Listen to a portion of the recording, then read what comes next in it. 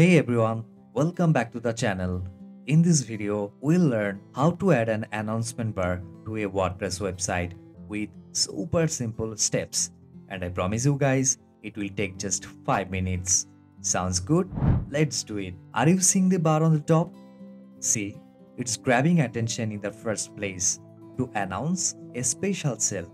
But you can announce anything you want, and trust me, it's super effective for communicating with your audiences. So let's create one. As WordPress doesn't have this feature by default, we'll use WowOptin. And let me tell you guys, it's the easiest true drag and drop pop-up builder in WordPress. So you must have WowOptin installed on your WordPress site. Alright, the plugin is now activated. Let's head over to the template section. There are a bunch of pre-made templates to create pop-ups, banners, and floating bars. You can filter by specific categories and also by single and multi-step. You can choose to start from scratch. For this video, I will use template. First, select banner and then choose a template.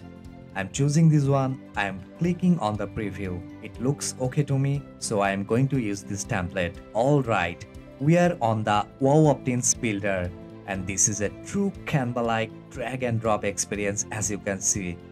In the first step on the left, you can see elements. You can drag the necessary elements from here and drop them into the canvas. Now, let's have a look at the customization options and modify our announcement bar. Just click on any element to have the customization options at the top bar, just like Canva. And for each element, you will find some common options like duplicating and deleting the elements. Also, you can hide the specific elements from specific devices. Let's get into some element-specific options. As I don't want to offer a 50% off and free shipping, I am going to change it to 40% off only. And see, you have all the basic options. You can add a link, play with colors, and also warp the text. Cool, right? I also need to change the text below. I am hitting backspace to cut the unnecessary part. I also want to customize the countdown timer by clicking on the pen icon. Let's choose evergreen. Set the timer to 5 hours and enable repeat after finished, as I want it to restart automatically once the timer hits 0. I'm keeping the rest as it is. Now, on the design tab, we have 3 sections. You can add background color, image, or even videos from here. Also, you can add a border style, box shadow, and even add your custom CSS. A recent addition is sound effects. You can check it out, but we don't need it for the bar. Next, head over to the audience tab.